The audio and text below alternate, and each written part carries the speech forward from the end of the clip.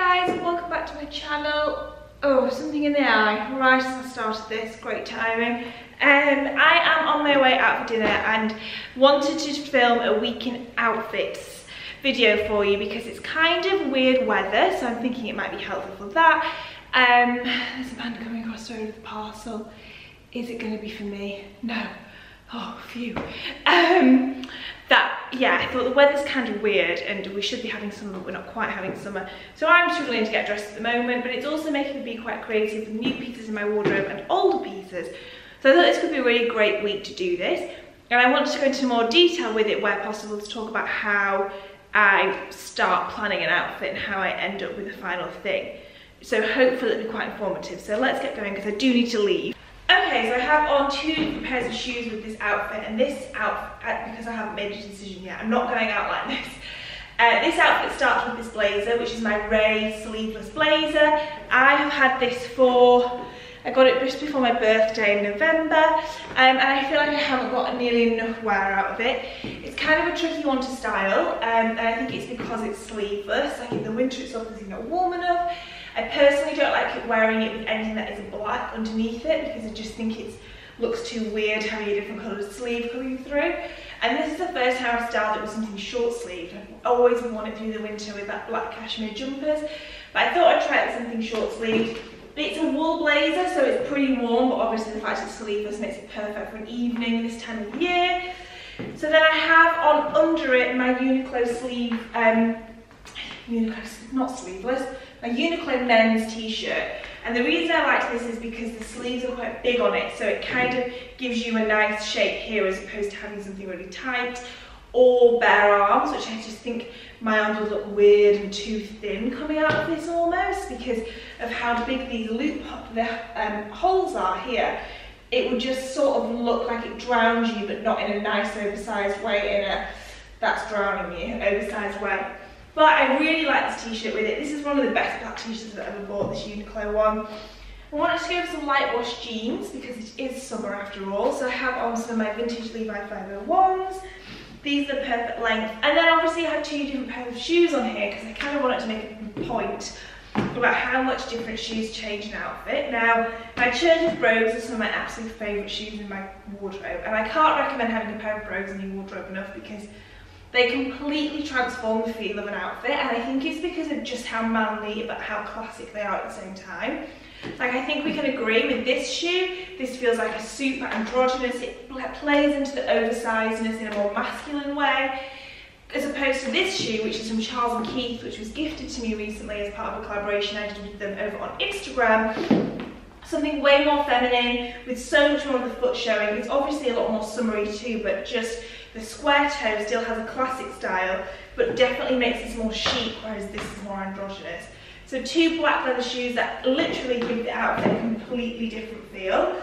I always will edge towards the more androgynous feel, and I adore these Church's brogues. Like, just absolutely love them. They're one of my favourite shoes I've ever bought. But as it's summer, I don't know if I should go with the... No, I think I'm going to make the most of the Church's brogues while I can, because soon when it gets really hot, like, these will be absolute sweat boxes for your feet because they're just leather.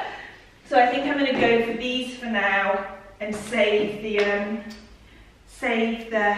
Charles & Keith shoes for however many more opportunities I'm going to have to wear them throughout the summer, which will be so many more. So let me go grab this other Church's shoe. So am I sure on this? Oh, I do love how these look with it. It's such a different feel. Such a different feel. Oh my gosh. Wait, where's my phone? I might text Mum and see what she thinks. Oh, I also need to set off. Right, taking a mirror selfie and texting my mum so that she can see properly. Taken, texting. Well guys, my mother has spoken. She says pumps. So I'm going to go with the Charles & Keith pumps. As I was looking at this in the mirror, they were growing on me more as well. I'm just such a sucker for these Church's brogues. But I really hope this has served to demonstrate how different one item of an outfit can change it, as in change the overall feel of it. And I think that's a really big thing when you're into oversized dressing or oversized tailoring, which is very masculine, you can really play up on that. You can play up on it with sexiness, like if I put on a strappy heel with this, it would feel really sexy. You can play up on it with how androgynous it feels with shoes. You can play up with it feeling really effortless with trainers, and then also really chic with pumps. Like, footwear is definitely a big part of my outfits every single day, and it dictates the vibe of it, I think. But yeah, I'm gonna go with what Mum says, and it is a nice day. It is 20 degrees and not raining, so we've got a few rainy days coming up, so I'm sure the Church's Brogues will be here again in the video, but we're gonna go with the Charles and Keith ones.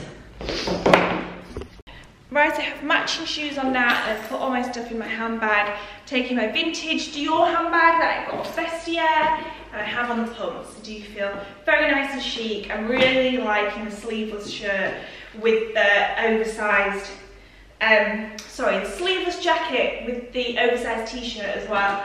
Just think it's a really nice combination.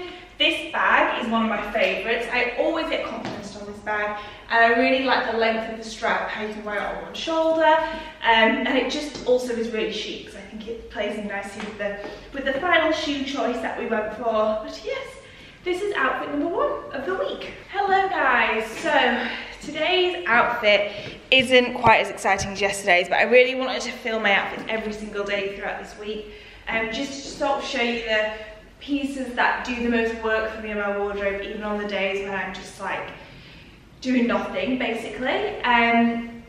Well, not doing nothing, I'm just running errands and things like that today, and it's absolutely chucking it down. So I think when the weather's like this, we all want to dress a bit more lazily.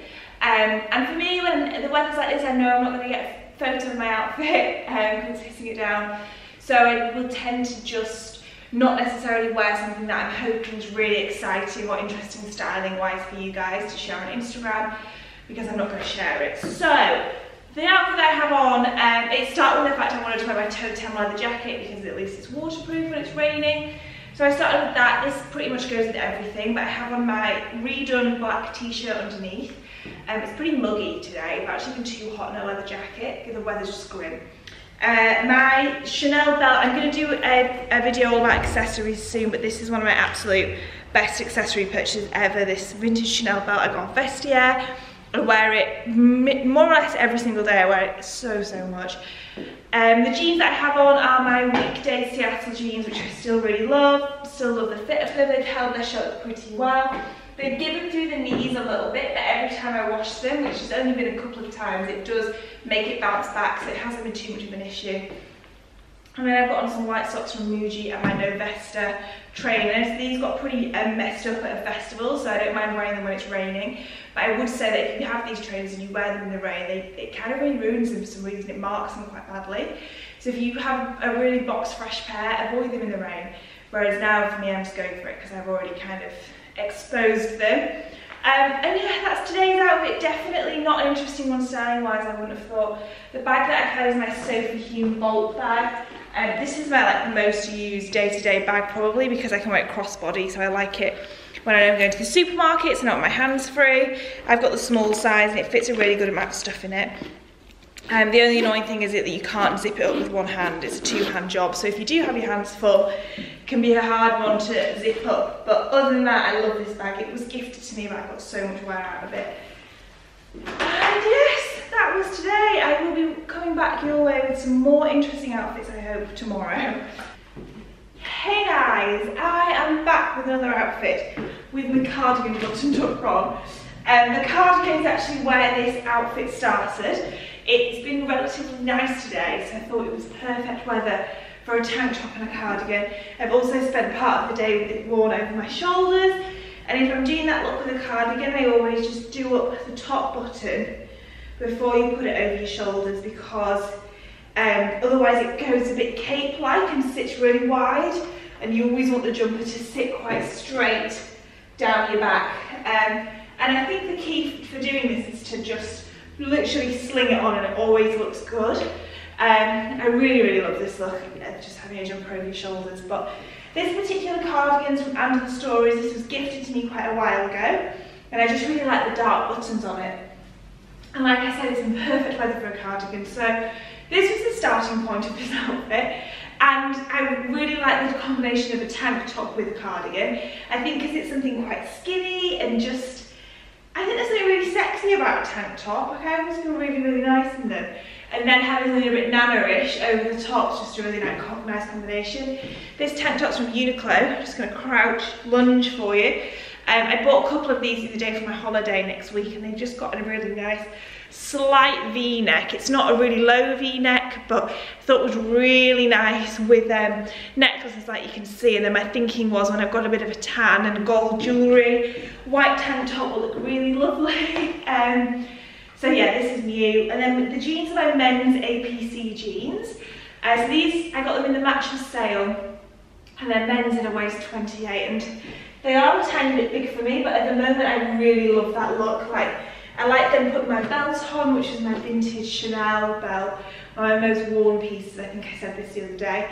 But I like how you then get a slight bunching up through the crotch. It's kind of unflattering, but I just think it looks really, really great. But they could definitely get these tailored if I change my mind about that look later down the line. But more than anything, I love the length of them and how straight the leg is on them. I think they're really great.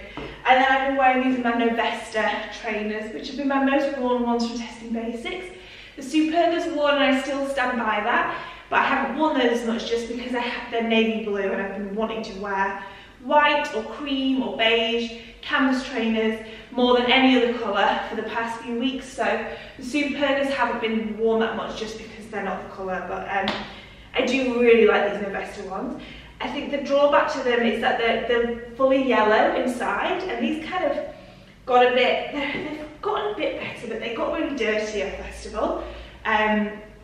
So I can't wash them because somebody had already told me that if you wash them, all the yellow inside just runs. So that's probably not, I haven't ever tried washing any of my other pairs, but I believe you can. I've washed Converse years ago and that was fine, but I guess it's a shame you can't wash these ones without them turning pastel yellow. And then for the bag with this look, I've had my Elleme bag. This was gifted to me. I have 3 bags from this brand now. I also have a really big raffia one and a black shearling one. But I think this is my favourite yet. The shape of these bags are brilliant. They're a really, really good size. The only drawback I would say to them is that what makes the shape of them so interesting is this looped handle here that pulls them in, like you can see. And it can make it hard to get anything big out. So if you were someone who carried a long purse, I have my camera in here today. It's really awkward to get your hand in and out, but still, it will still get your hand to dip something small out, like a phone, a bank card or whatever. But then if you undo this bit, which you can do, and then it would just be a top handle bag, if you put too much weight in it, the handle just slips through the hole, because the end of it's not quite thick enough to keep it in place. So that would be the only design drawback to these bags. And I know they're hugely popular, so hopefully that information's been helpful. But I love this one. I love the strap on it. I'm taking this on holiday with me tomorrow because I think it's going to be a great holiday bag.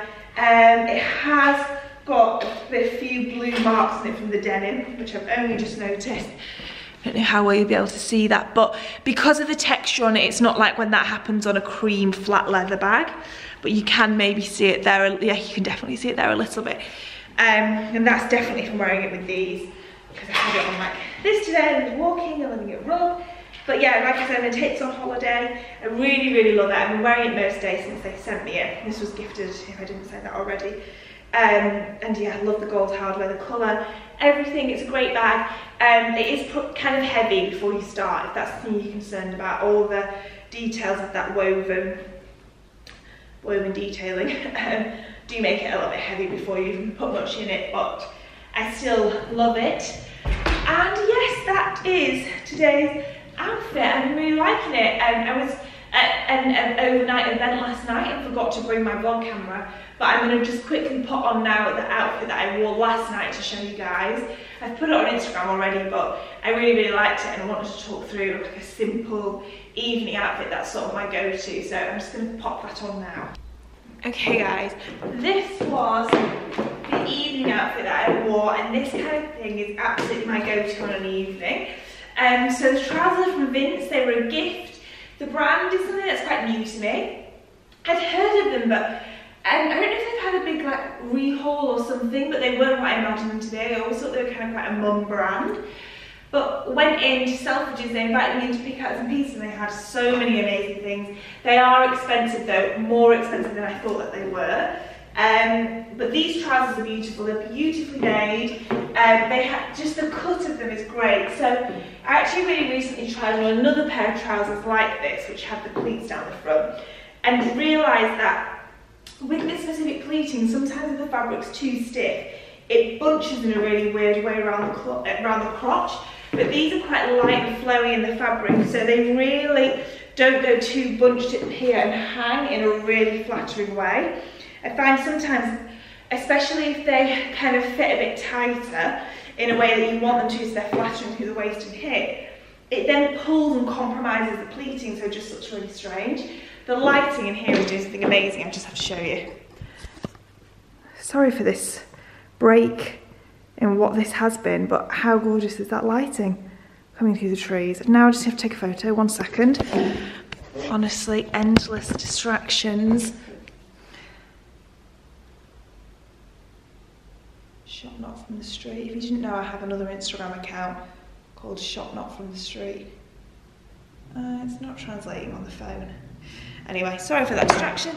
So yeah, the pleats on these, because it's quite a fluid fabric, are really, really flattering. It makes the trousers very flattering overall. They're kind of almost like a carrot shaped, I would say, slightly tapered down. They're obviously really long in the length. I can wear them in flats and they don't drag on the floor, but with heels they're exceptionally flattering and leg lengthening. And yeah, I think they'd be great for work. I've been wearing them day to day with like a big white shirt tucked in, with jumpers. I've worn them quite a few times actually since I've got them. And I'm also about to put them in my suitcase to come on holiday as well. The t-shirt I have on is the Arket one that was in Testing Basics. This is a great one for evenings because the fabric's a bit thicker. It just feels slightly more structured and therefore a bit smarter when tucked into something. And then I've had on my Jimmy Choo heels. I love these shoes. I cannot recommend them enough. Excuse me. They also have them in white at the moment.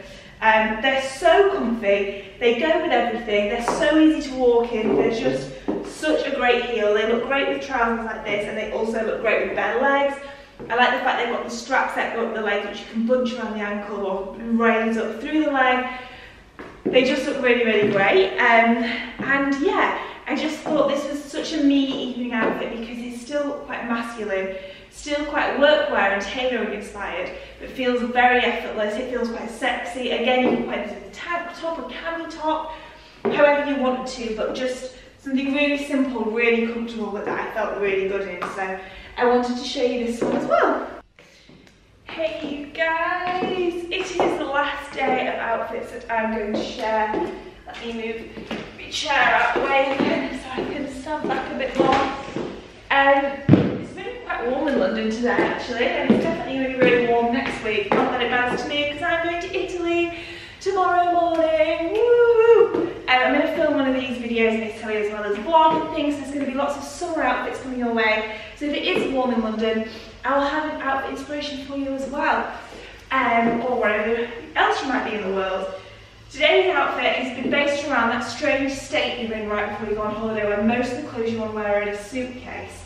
Like I said, it's been warm today as well, so all my summer clothes are in a suitcase. So I've put together something that I will also travel in tomorrow to get there. So they're comfy and light and all of those good things that I've had on today, and then yeah, we'll slip on again in the morning for the plane journey. So I really wanted to wear my faithful linen trousers. I haven't worn these since I was filming Testing Basics, and they're just so comfortable, like I said in that video. And I definitely want to take these away with me on holiday to wear when I was there. I'm not packing any jeans or anything like that, so these felt like a great pair to travel in. And then it's kind of been warm, like I said, but also a bit cloudy and overcast, so I had a jumper on. I've actually been too hot in it. This is just one of my Everlane jumpers, and I really like the length that it came to with the trousers and everything. I also very foolishly went out with a blazer on as well, and then spent the day carrying it around because it was too warm for the blazer. But I did like how it looked. It was just my Arket blazer. I really, really like this blazer, and I really like it with this outfit. I feel like this could be quite a good workwear look too, maybe. The shoes are also, as in brand new, they came today in the post. and they're coming on holiday with me, but I wanted to wear them today to suss out how comfortable they were. And they're from Arket. Let me come and shove a leg up here. And they're these really nice mid-heeled, strippy strappy, and they've got like a toe section, which I really like. And I can confirm they are very comfortable. I had my nails on today, so I didn't want to put on a closed toe shoe and ruin them like I always manage to do. But I won't travel in these. I'll travel in some, probably my Novesta trainers or something like that. Will be my travelling shoe of choice, or just some sort of a canvas trainer. But I really like these. I'm really excited to wear them on holiday, and I think they actually look really nice with this whole outfit, kind of workwear-ish. And then I had my Elleme bag, which wouldn't necessarily be my bag of choice. I feel like my Sophie Hume or my Dior vintage would look better, but this one is all packed up and ready to go. So you guys know when you're in a rush and you don't want to have to unpack the bag and put it in a new bag. So this was the bag that came with me, but it doesn't look bad with the outfit by any stretch, but I think a black bag would have just looked a bit more chic. But I really like this outfit. So I'm going to wear this exact thing tomorrow, except I'm not going to take a blazer. Put a white t-shirt on under this jumper, and then I can pop the jumper over my shoulders when we get to the other end, to the sunshine, on my holiday, and like I said, with some trainers. But that concludes this video. I really hope you enjoyed it, guys. I really enjoyed filming it, actually. Links for everything will be in the description box, as always. And like I said, I'm going to film one of these next week while I'm away on my holidays. So there's going to be another one coming your way soon. And yeah, thank you so much for watching. I'll see you in the next one.